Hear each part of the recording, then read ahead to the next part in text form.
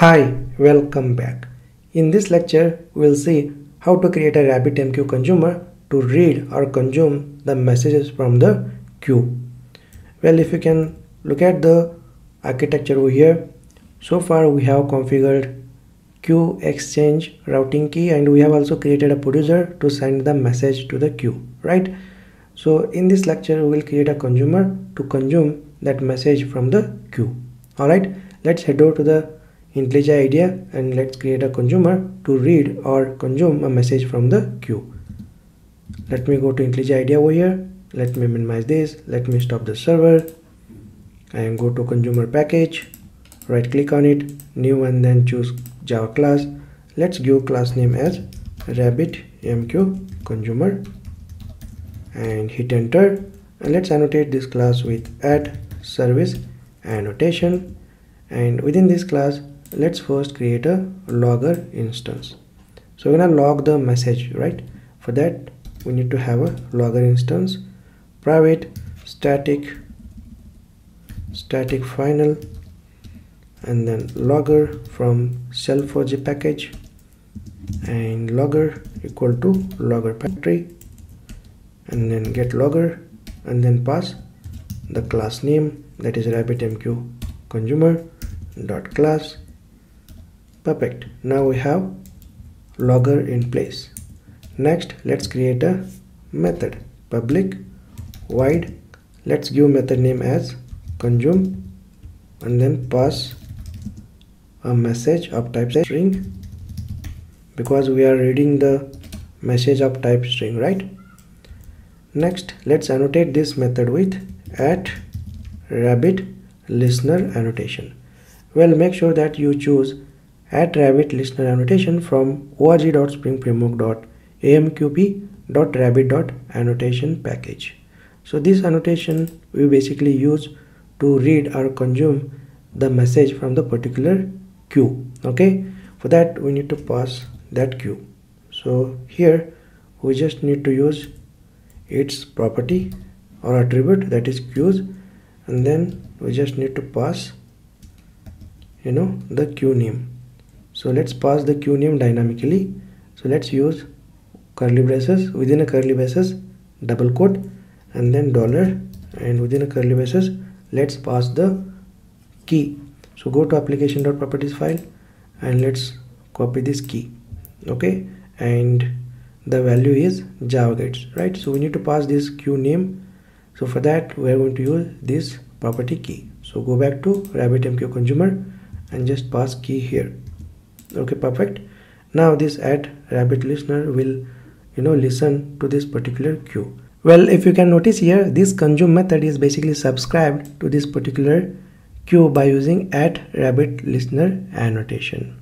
Alright, so whenever there is a new message comes into this queue, then this consume method will consume that message from this particular queue. Next, let's use this logger statement to log this message.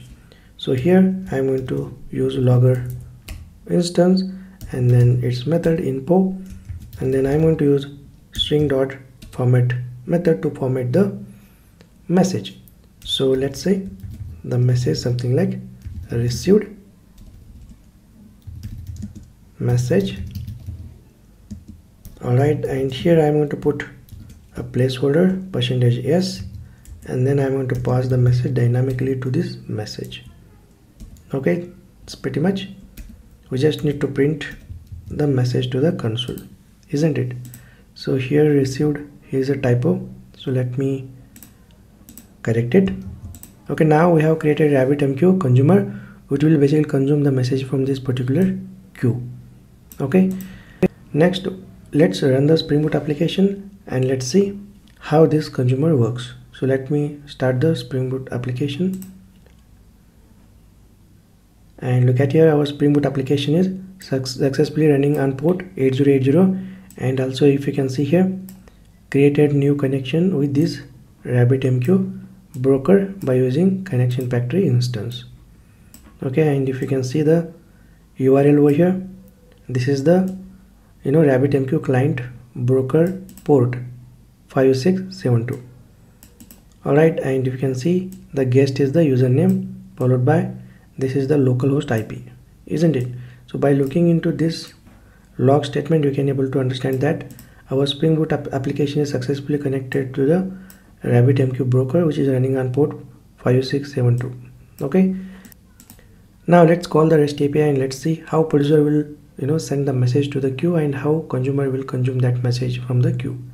So let's go to browser and just call the REST API. Let's say message and let's say demo message and hit enter, and let's go to console and let's see the logs, and there we go, message sent, demo message, received message, demo message. It means that our RabbitMQ consumer will successfully consume or read message from this queue.